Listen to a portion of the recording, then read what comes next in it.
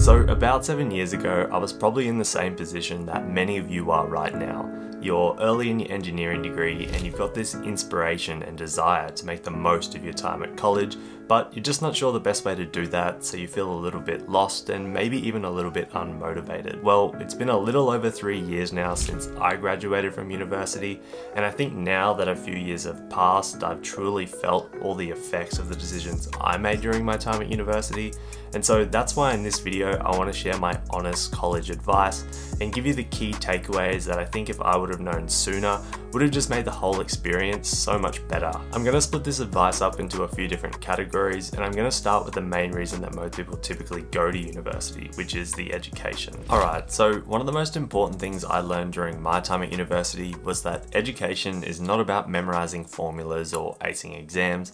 Instead, it's really about understanding what you're learning at its core. Civil engineering is all about problem solving, and the only way to become good at solving problems is to really understand the why behind how things work. For example, when I was in first year studying structural mechanics, I used to just rewrite example problems over and over without fully grasping what it was that I was even solving. And honestly, this was getting me by and I was able to get good grades doing this, but the problem is that the things that I was learning weren't carrying over beyond the questions that I was solving in class.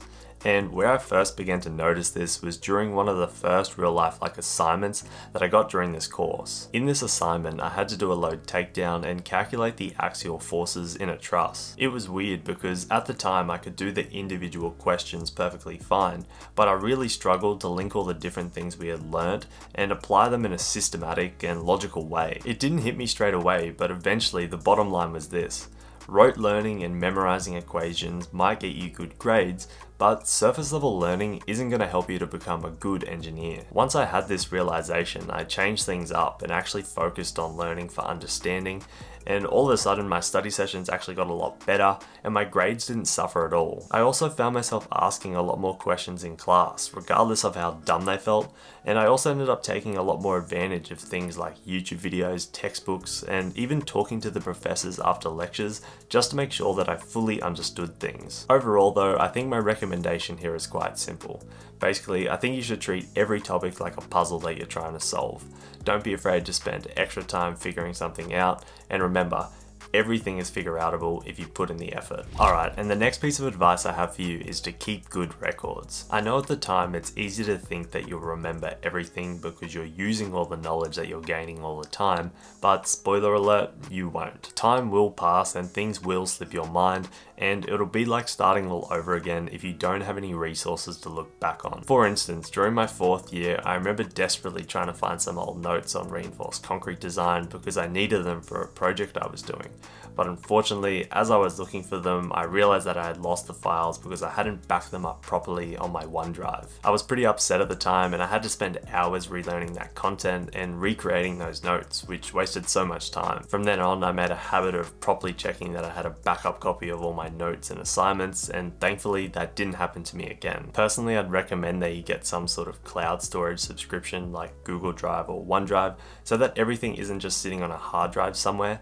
And also, if you take your notes in a physical book, you should really take photos of each page and keep a copy of your work saved in the cloud so you never lose it. Also, if I can just say one more thing on taking notes, don't just stop on taking them, really try and organize them, create summaries, and just make them as clear as possible. Trust me, future you will thank you when you're scrambling to remember the details on a topic you studied 3 years ago, and you've got a nicely crafted summary and plenty of legible examples just waiting there for yourself. Also, another really cool resource that you can use to help understand some of the topics you're studying is the sponsor of today's video, Skillshare. For those of you that haven't heard of Skillshare, Skillshare is the largest online learning community for creatives. On Skillshare, there are thousands of classes led by industry experts across things like design, marketing, productivity, and much, much more. Each class is comprised of a series of bite-sized pre-recorded lessons that you can complete at your own pace. Most classes on Skillshare take a learn by doing approach to teaching, where members are encouraged to create a project while taking the class, and often at the end of the class, people share their project with the community and get feedback. For engineering students in particular, I think the classes on things like foundation foundational maths and science, as well as programs like Excel and Python, are incredibly useful. I've recently been taking a class on Python, and even though I'm only a few lessons into it, already it's given me some great ideas on how to better approach some of the tedious calculations I've been doing at work. Anyways, if you're interested in giving Skillshare a go, be sure to check them out using my link in the description, as the first 500 people to use it will receive a 1-month free trial. We get full access to all of their classes. Thanks again to Skillshare for sponsoring this video, and let's get back to it. Okay, next I want to talk about personal projects, and I have mentioned these before in other videos, but these really are your golden ticket to standing out as a civil engineering student. Now, let's be honest guys, university assigned projects can be great for building basic knowledge, but they're often pretty generic, and if the project is a group project, by the time you share the workload around, you often end up only learning about 25% of what was even involved. I think for the amount of effort and coordination that goes into these projects, they aren't very good value. On the other hand though, personal projects will give you the full exposure to the project and also allow you to choose exactly what you want to work on. Obviously, when you choose to do a personal project, the entire thing is driven by you, so things like the quality of what you produce and what times you choose to work on it is completely up to you. Unfortunately though, I know time is often quite limited during the semester, and the thought of piling on extra work might seem like the last thing that you want to do, but these projects don't always have to be mammoth tasks, and they can be something smaller. But if you do want to take on something bigger, you could leave it for the mid-year or end-of-year break. In saying that though, even small projects like learning how to design a simply supported steel or concrete beam will teach you so much and give you the hands-on experience that lectures or group projects simply won't. If you're unsure of what sort of things you could do a personal project on, I've made a full video explaining a few different projects that would be a great start, and I'll link you to this video at the end in case you're interested. Anyhow, I really do think that the skills and confidence you gain from doing personal projects will completely differentiate you from your peers, and they're honestly one of the best things that you can do to prepare yourself for your actual working life after university. Now, talking about getting good experience, the next thing I want to talk about is internships. What I think is really important to learn about internships is that they're not just about getting a foot in the door. They're about figuring out what you like and what you don't like. While I was at uni, I did internships at both small and large consulting firms, and the experiences couldn't have been more different. At the large company, I got moved around to a bunch of different teams and got to see what various types of civil engineers do in fields like transportation, geotechnical, and structural. And at the small firm, I got to see a different side of structural engineering. At this firm, I got exposure to all the different non-technical jobs that the engineers had to do there. In hindsight, I think both of these experiences were really valuable, but I just wish I got started earlier and got more of them. I think that getting a variety of experience as early as possible will not only make you more versatile, but will also help you to discover what excites you the most. And don't be discouraged if your first internship isn't glamorous.